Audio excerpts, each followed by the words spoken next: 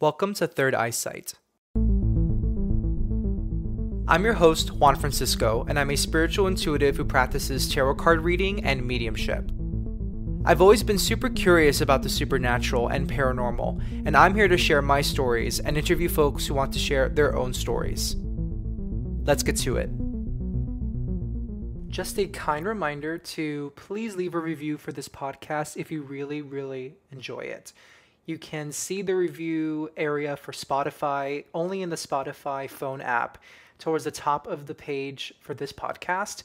In Apple Podcasts, you can find it at the bottom of the page for this podcast. And for Google Podcasts, it should be easy to find on the very same page where you access all the episodes for the podcast. And thank you. That's all I can say is thank you for supporting this podcast. And I appreciate all the listeners who send me messages on Instagram.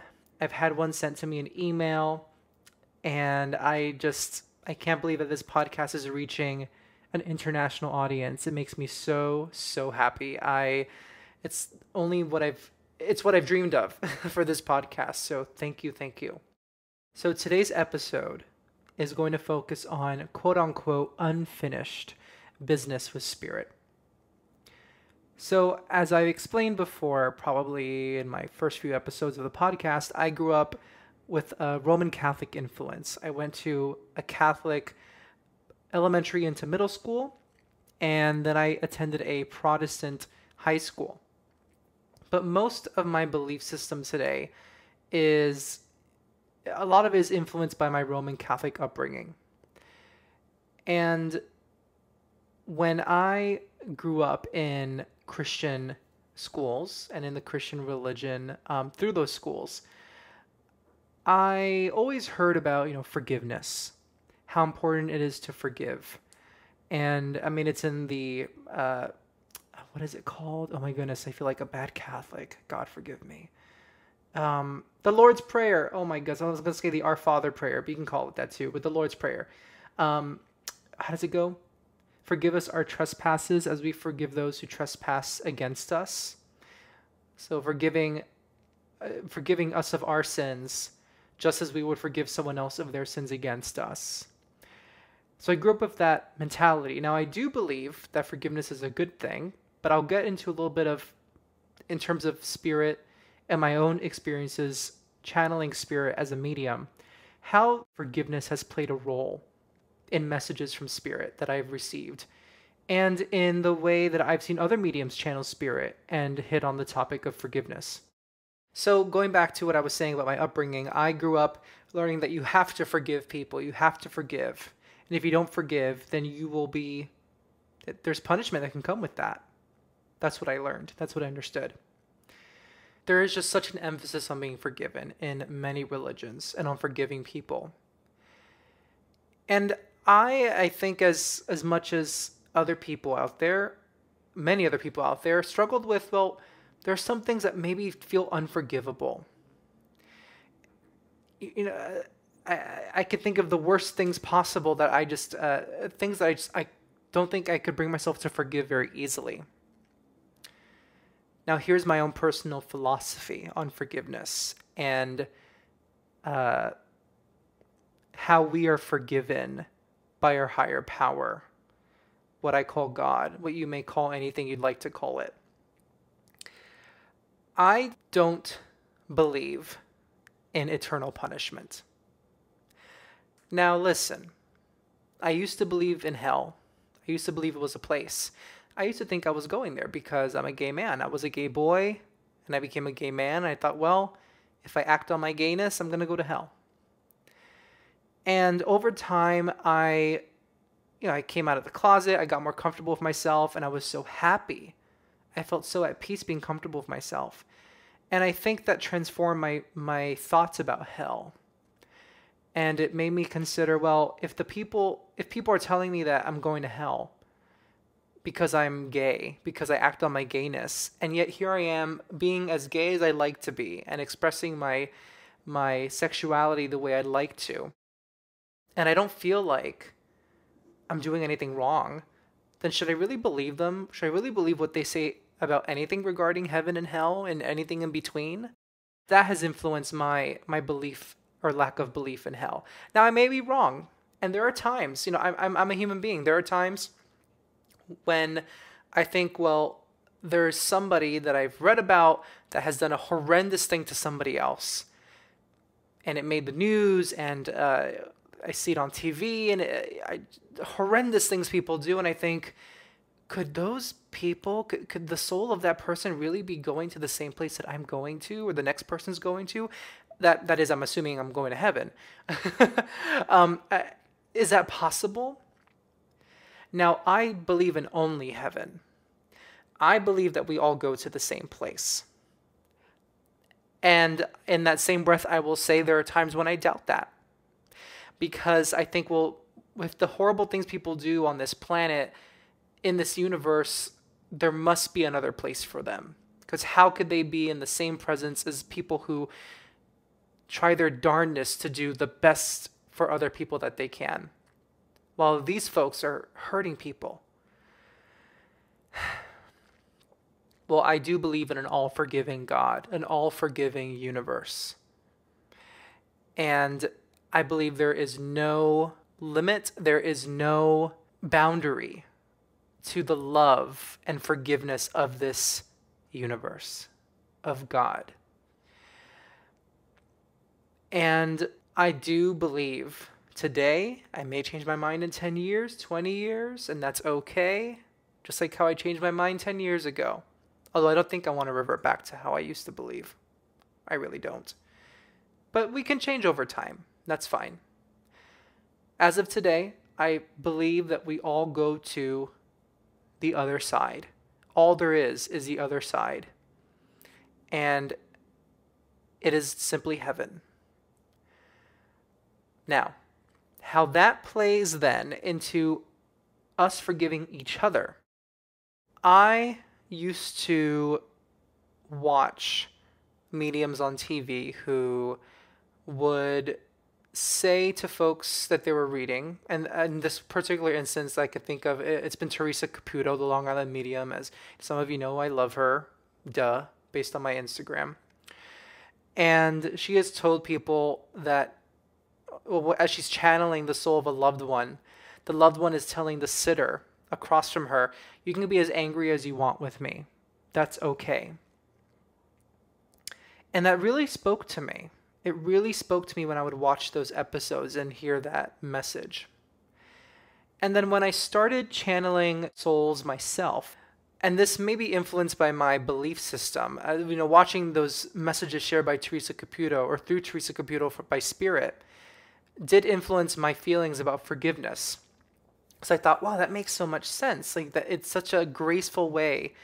It's showing so much grace with the sitter, with the person still in the physical world, that they can be as angry as they like to be because they have the right to be, to feel that way if they want to, because they're human.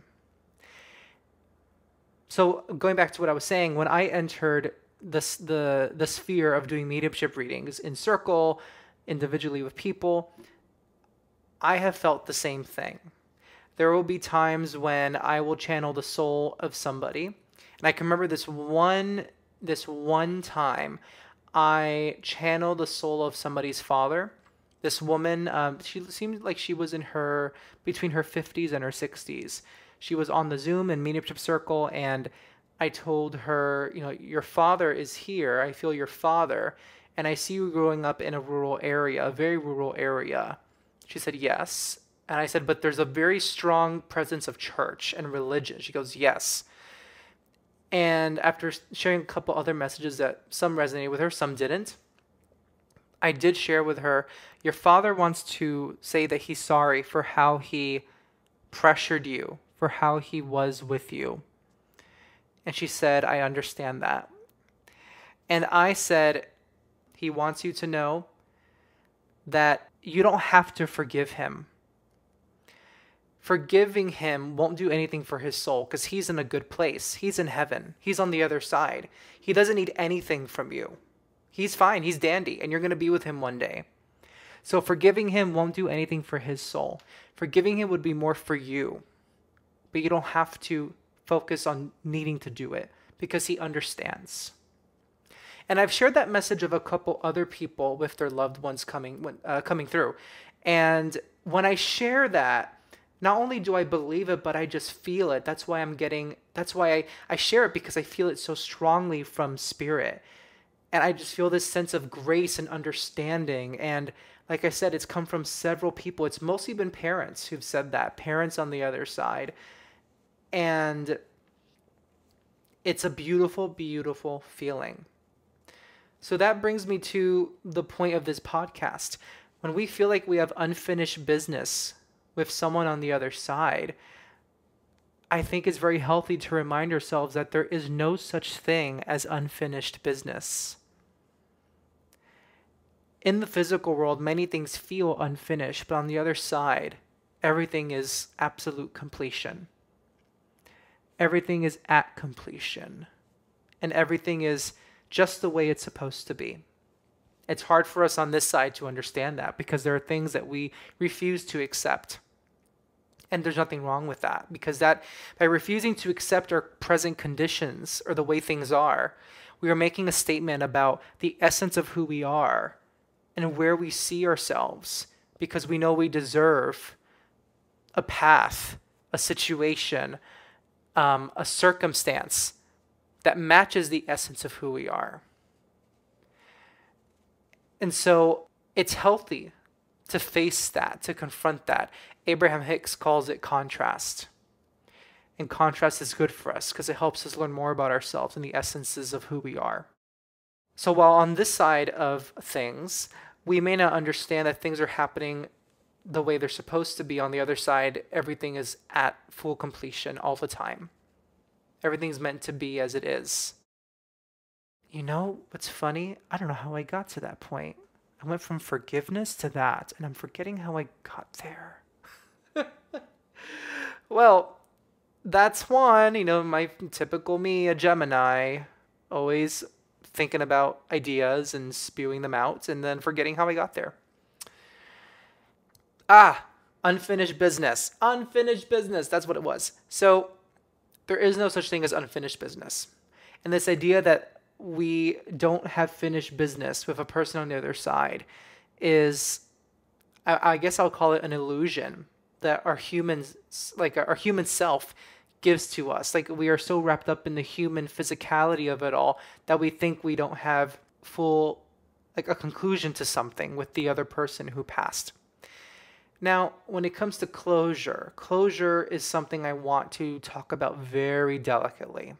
And this is outside of forgiveness. Like, closure being, in terms of maybe someone passed tragically, someone passed earlier than we thought they would, or if someone passed naturally at an old age, but we just feel so impacted by it.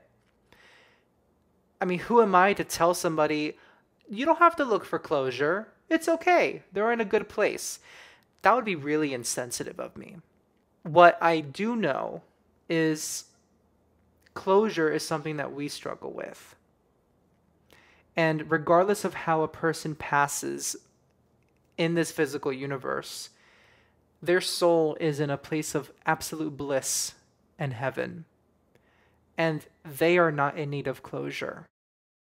Now, when it comes to, this gets a little tricky now, but when it comes to paranormal activity in a home, I do believe sometimes our souls can have such a strong will, a stubborn will, to want to stay because we don't want to accept that we've left our physical bodies, that we tend to, quote unquote, haunt a place.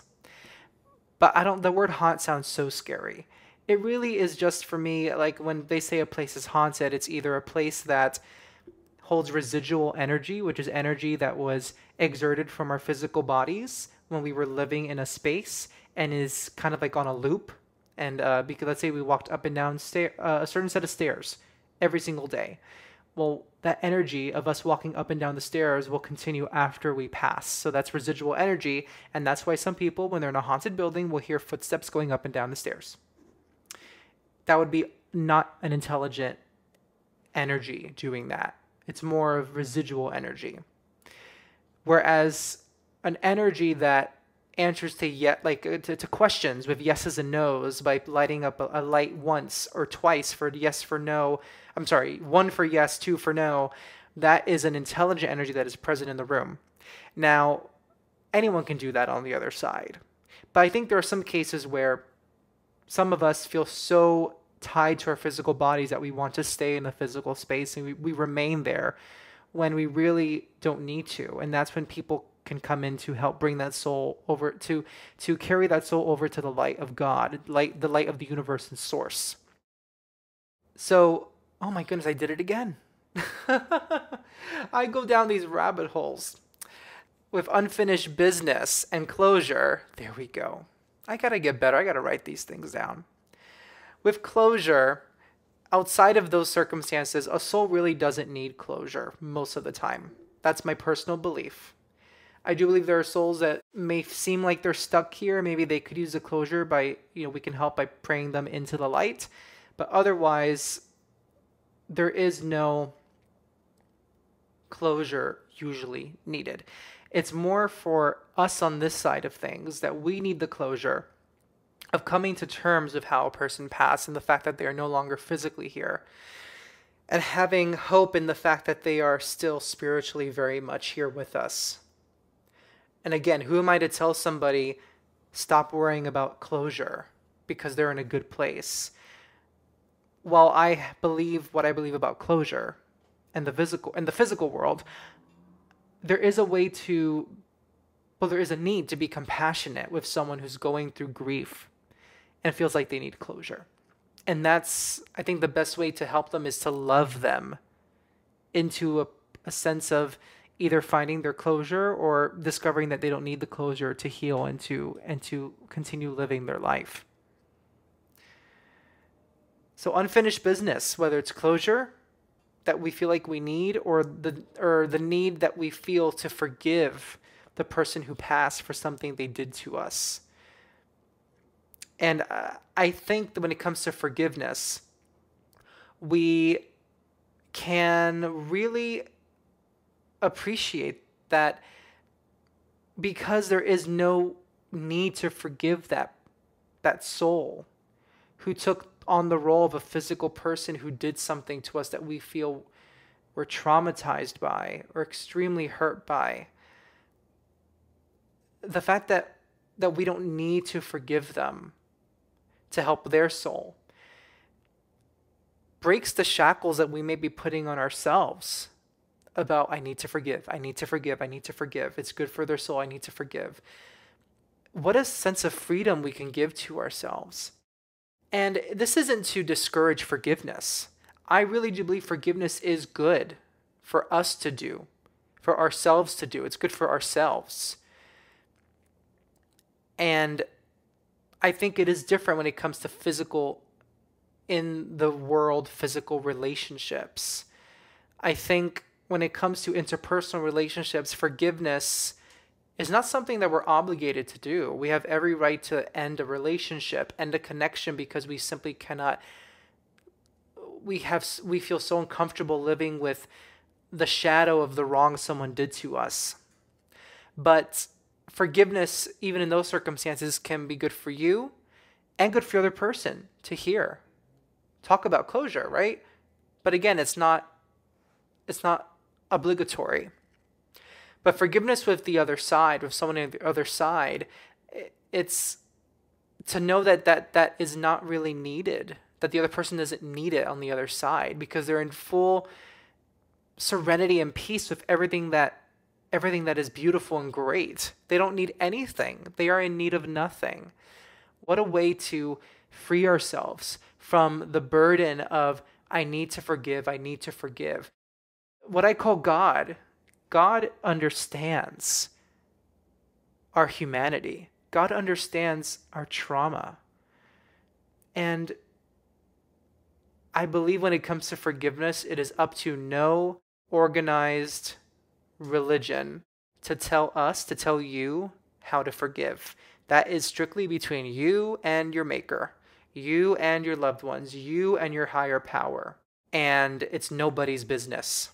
Nobody's business. So I hope that by listening to this episode, you know that if you feel like if you have someone on the other side with whom you have a difficult relationship with, or had a difficult relationship with when they were in the physical world, I'm here to tell you, and listen, it's not easy for me to tell you this because my former Catholic self, the little voice in my head goes, no, you can't say that. But this is what I feel in readings. It's what I feel. It's what I feel it so much. That your loved ones don't need you to forgive them. They want you to be happy. They want you to heal. If healing involves forgiveness and you come to discover that that's what you need to do to heal, do it. But if you feel like you are fighting something within yourself to try and forgive, and you feel like it's keeping you back from healing, your loved ones understand that maybe it's not the best moment to try and forgive right now. And that's okay. That's okay. I hope that this was an empowering episode for you. This one has been on my mind as well, just like the last few ones. This one's been on my mind for quite a while. And it's something that this feeling of not needing to forgive someone on the other side is a beautiful feeling that I get when I channel spirit. And it's a beautiful thing to watch and to hear when you watch a medium tell somebody that. Oh man, it's like you feel those shackles just break. It's it really is. I know it's a big word. It is a gorgeous feeling. And we're human. Like I said, my former Catholic, that little voice in my head wants to say all these things about forgiveness and all these things about what's right and what's wrong, but nothing can deny the feeling that I feel, what I feel when I share these words with you in this podcast episode. And our best compass is our feelings. It really is. So let yourself be with your feelings. Let your feelings guide what is best for your healing and what's best for your relationship with the thought or with the soul of that person on the other side. So thank you for listening to this episode. Just a quick note that I may or may not be releasing an episode next week. I will be out of town. And actually, as this episode goes up, I will be out of town when this episode goes up and while you're listening to it. But because I'll be out of town the week that you're listening to this episode, I might not be able to record a new episode. Had a last minute travel plan, and I'm excited because I get to see my family. But I'll be back soon. I will be back soon. If it's not next week, it'll be the week after that. So until then, have a gorgeous, gonna use that word again, have a gorgeous day, and sending lots of love to you and your loved ones.